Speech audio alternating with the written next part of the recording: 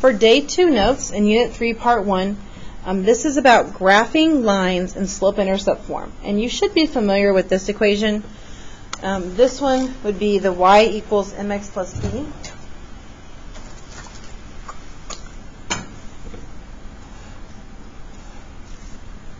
Okay. So for slope-intercept form, it is an equation of a non-vertical line, y equals mx plus b, where m is the slope and b is the y-intercept. So when I'm plugging numbers or looking for the slopes or the y-intercepts, looking for these numbers, they're only going to be in 2 spots. They're either going to be in front of the x or right at the end. And I include the plus sign with that because it could be like a negative number or a positive number. Okay? Okay, now, if we go through and we want to know on all of these, what is the slope, m, and what is the y-intercept, b, of all of these problems. And I went ahead and gave you a little guide here, but for the rest you would do your own. So for m, that's going to be in front of that x, is 5. And the b would be this last part, which is negative 2. So m would be 1/3 in front of x, and b would be 9. So as you can see, I did not write down the x in both of these. Do not write down the x. And c, we have f of x equals, which we still know that this is y equals negative 3x plus 12. It's the exact same equation. So m is going to be in front of x again, so the negative 3, and b is going to be 12, the number that stands alone, does not have any variables with it. Okay, d. Okay, m is in front of x, so that's negative 2/5. b is negative 8. Alright, for the next example, you're actually going to use that information to graph. And when we write down our slope, and in this case, like here, 5 is a whole number, negative 3 was a whole number, we would want to make these a fraction if we had to graph them. So these were already a fraction, which is great. But in letter A, in example 2, it says graph y equals 2x plus 1. So first of all, my slope is in front of x, which is 2.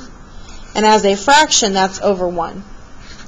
My b is a positive 1. Okay, so I need to begin, this is your y-axis, begin on the y-axis at 1. So this is where I started. Okay, so I started here, and then for my slope, I need to rise to, run 1. So from the point, I count 1, 2, and then write 1. And we are going to cover the entire graph. So up 2 over 1.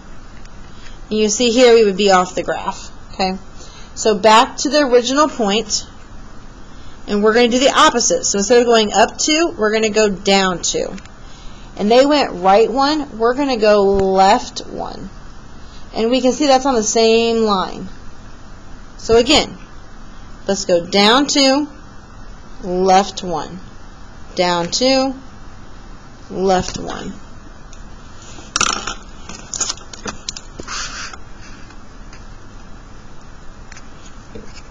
And then use your ruler to graph your straight line. And making sure you have arrows on the end. And you really want to make sure that that line goes all the way off the graph. Okay? For part B, even though it says f of x, still means y. So we can figure out our slope is negative 3, and our b is negative 5. So I have to graph this. So I want to make my slope over 1. And please realize that when you put that over 1, that's over a positive 1. So you are going to go to the right.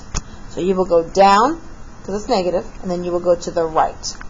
So starting at negative 5 on the y-axis, we put our point. Then we're going to go down 3 over 1, which we're off the graph.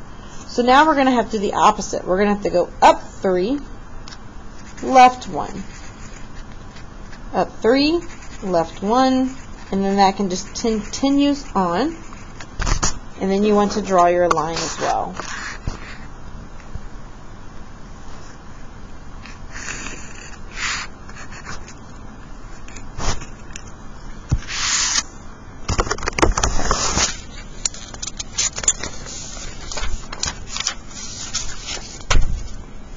Okay, for letter C, we have slope is 2/3. B is -4, and we're going to begin on the y-axis at -4.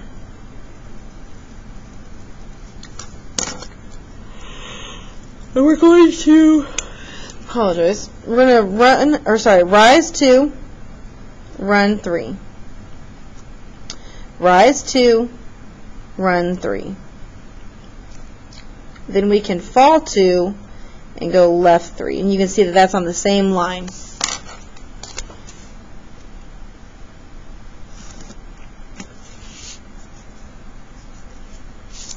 Okay, and then lastly for this video, we're going to do M is -1/2. B is +5. So we are going to begin at +5.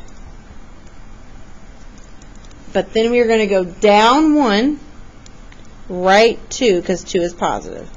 So down 1, right 2. Down 1, right 2. And then to go the opposite way, from that 5, we can go up 1, left 2. And you can see it's still on that straight line.